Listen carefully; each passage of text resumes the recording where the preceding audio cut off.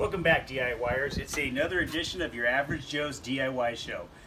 We finished building our deck, okay? We talked about everything that we were going to do with that, and so this is a job that's complete. But one of the things that we'd like to talk about that's not often covered with a lot of DIYers is home safety when you're working with power tools. So today we're going to go out back, we're going to look at the compound miter saw and a table saw, two tools that are often misunderstood by DIYers, and we'd like to talk about the safety things that are required in order to keep yourself safe, because at the end of the day we not only want to finish our good projects like this, but we want to go home with all of these.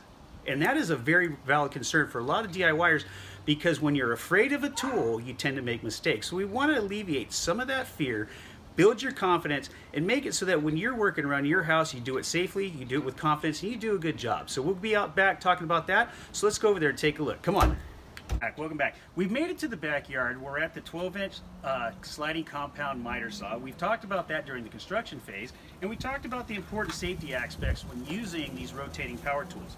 The initial ones were obviously we need eye protection and we need hearing protection. We need to make sure that our safety features like our blade guards are also in place. But on top of that, for DIYers who don't do this all the time, I'm making several mistakes right now that I don't want you to make in the future, because I want to keep you from being hurt. I've removed my tool belt. I don't need my tool belt right now. On a construction site, that's a little bit of overkill, but those are professionals who do this a lot, and they're very hyper aware of the safety aspects. For DIYers, we also have something that people don't consider, is I'm wearing a little bit of a necklace right now. I like to wear these funny little things. I've got my turtles.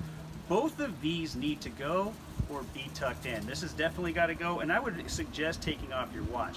A lot of times on construction sites, I don't wear my wedding ring because I've seen what happens if this gets caught. So we don't want to have that happen to you. Okay, so right there, that's the end of the production value. Just an example of what I can do. These are all my own tools. I built a lot of the stuff here at this house. The deck we were just on, I built myself. And I have a lot of experience, not only with acting and modeling and commercials, but I have also a lot of experience with these tools, because like I said, they're all mine and I know how to use them. I've been using them for years. So if you need more of a resume, please let me know. And otherwise, let's get back to the show right now. And that's an example of safety with DIY Joe's message in a minute, and we'll see you next week. Thank you.